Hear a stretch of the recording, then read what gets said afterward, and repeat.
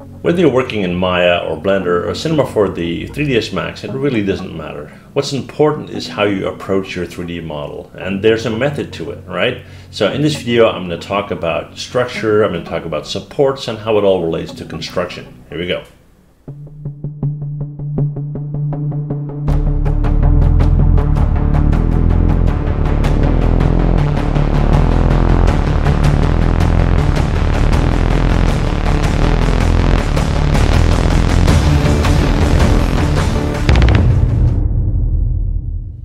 Okay everybody, well, we're looking at the framing of a house, as you can see, and the reason why is I'm going to show you why this looks so much like a wireframe of a model. Now, we was talking about modeling a 3D model, but it would be more appropriate to basically say building a 3D model, and I'm going to show you the comparison between the two. So let's just get rid of this, delete it, and we're going to take a polygon cube. All right. Now, as you most likely know, if we look at a model like this, a polygonal object, and I right-click and go to vertex, we have a bunch of vertices, we have a bunch of edges, and we have a bunch of faces, right? Now, let's focus on the vertices for a second here. If I take one of these vertices, the vertex, right? It has an X, Y, and Z coordinate in space. And if I connect these two, I have an edge. If I connect these four, I have the face, and so forth. The thing is, if you're building a house, then you have to deal with gravity, and you got a structure in place, but you need to support that structure, otherwise the house will collapse. Now, that's not going to happen in Maya, right? Because it's not going anywhere, because we didn't apply any gravity to it, and by default there's no gravity.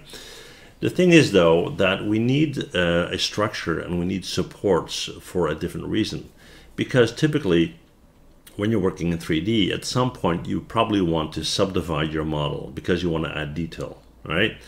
So let's look at what we got here. So if I go in here and look at these edges, these are my structural edges. If I take away these edges, I'll take away my shape. So let's take 1 and 2 and 3, and let's just hit delete.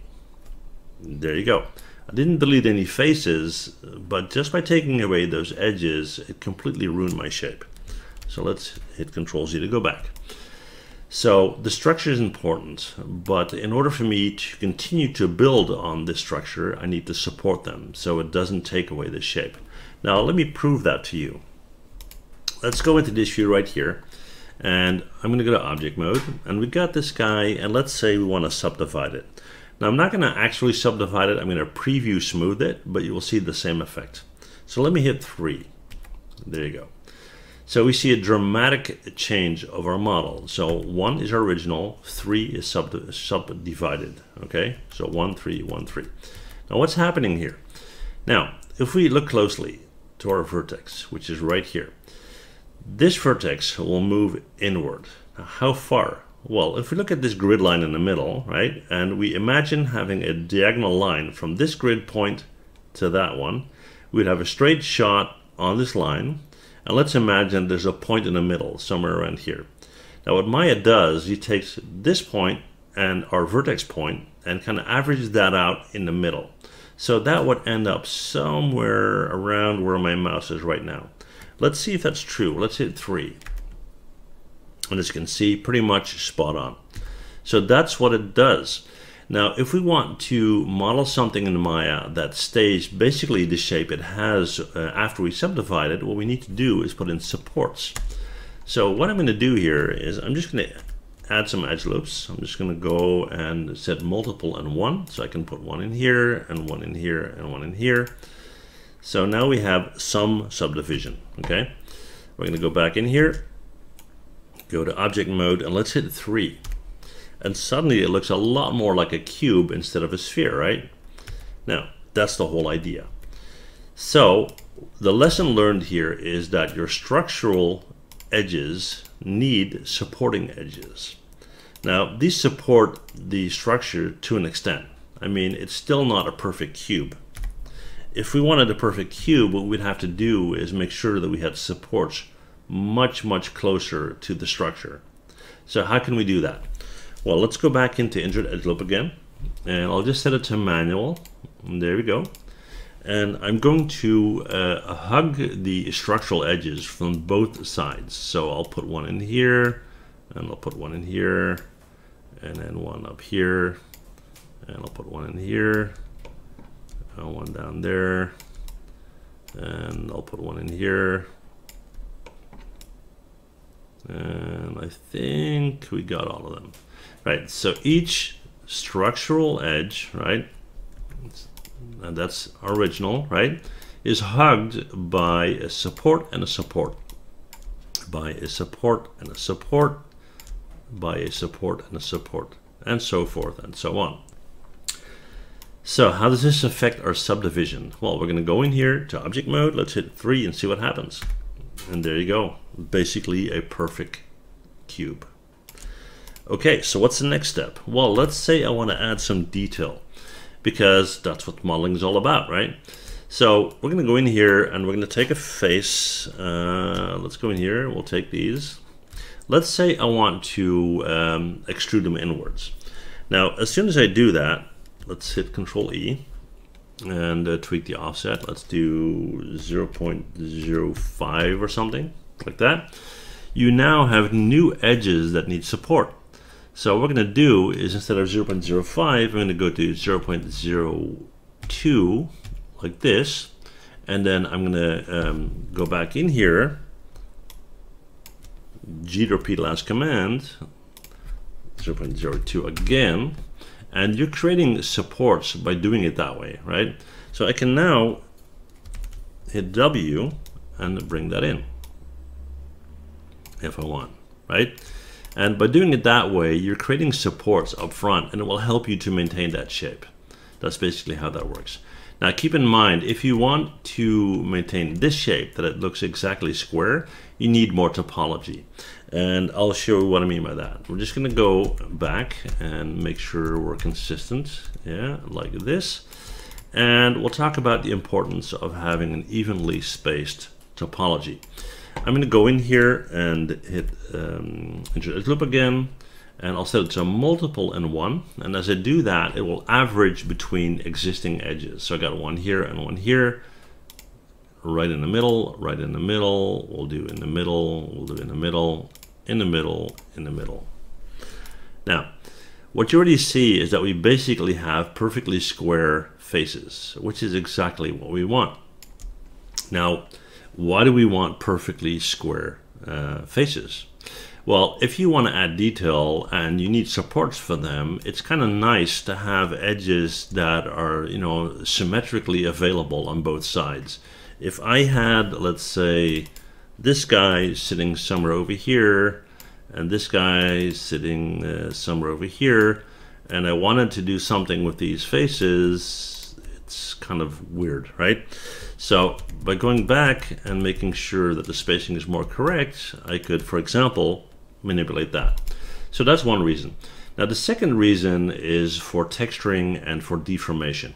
And for that, what I would need to do is take a polygon plane, and yeah, here we go. So this is kind of high in sub count. So let's do, I don't know, 6 by 6, that should be fine. And then what I'm going to do is I'm going to take this guy, Control D to duplicate, W to move over, and I'm going to mess that one up basically, right? So I'm going to go in here and I'm going to take that edge and delete it, and I'll take this edge and delete it.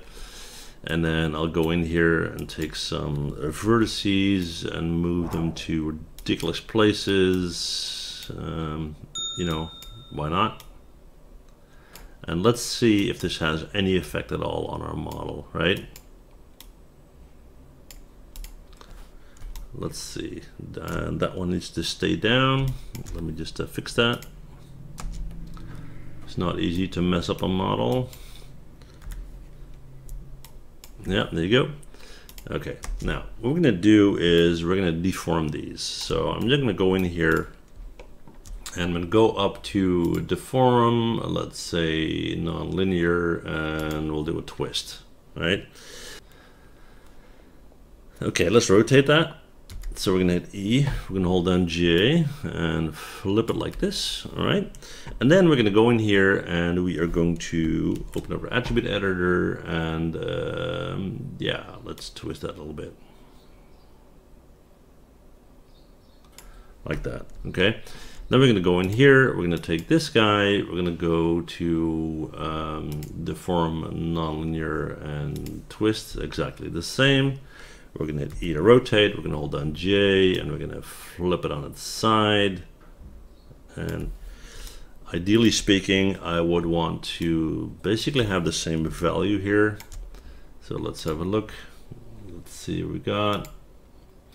66111, all right. Yeah. Okay. So we're going to go in here and we're going to select this guy. And we're going to set that to 66.111. And there you go. Let's select both. We're going to go to Edit, Delete by Type in History, right? And then we're going to close this out. We're going to hit 5 for shaded mode. And let's see if there's any difference between the two. Now, for that, what I'll do is I'll create some light.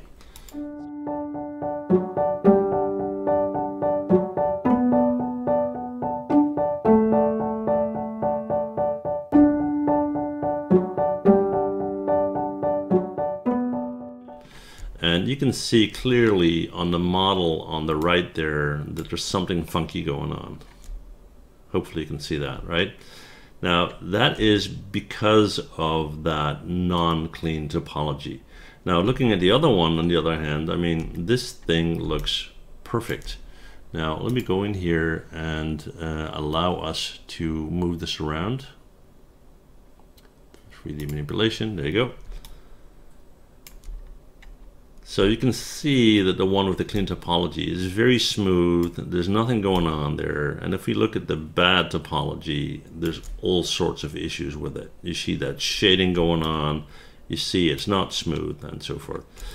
So yeah, I know it's kind of a complicated way to explain this, but hopefully it makes sense to you guys. Please let me know in the comments if this kind of video is helpful for you. And yeah, let me know, right? So thanks so much for watching, as always. Make sure you don't miss out on future videos. Hit that little bell thing to be notified. And please subscribe if you haven't done so already. That would make my day, right? Thank you so much for watching. See you guys next time. Bye.